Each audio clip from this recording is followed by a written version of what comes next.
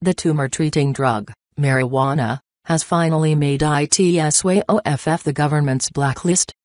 For years the federal government has been denying the useful properties of marijuana, until now. Recent studies have proven that marijuana does contain properties that can reduce tumor sizes. These studies were first conducted on rodents. The chemicals that were induced shrunk the tumor size within the rodents. When humans were examined, they found that marijuana had significant beneficial properties that reduced tumor size and cancer development in leukemia patients. This is great news for many people, although a lot of people have believed this for years. As of now, the government still recognizes marijuana as an addictive drug with no medical purpose. However, this has been proven to be wrong over the years. The gateway drug to a brighter future.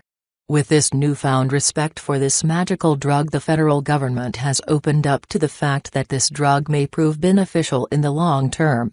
This does not come as a surprise for many people. But to some people's surprise, marijuana has had positive effects on HIV patients.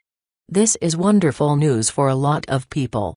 This just goes to show you that this drug may be categorized completely wrong. With the wave of medical marijuana being introduced into some state economies, the federal government is faced with a difficult decision.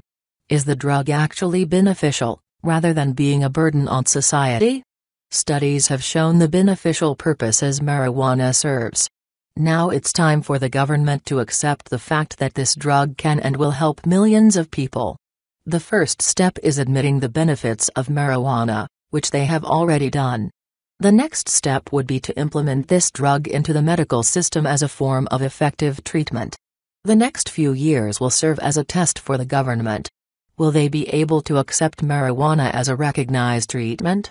Or will they continue to ignore the beneficial properties it contains?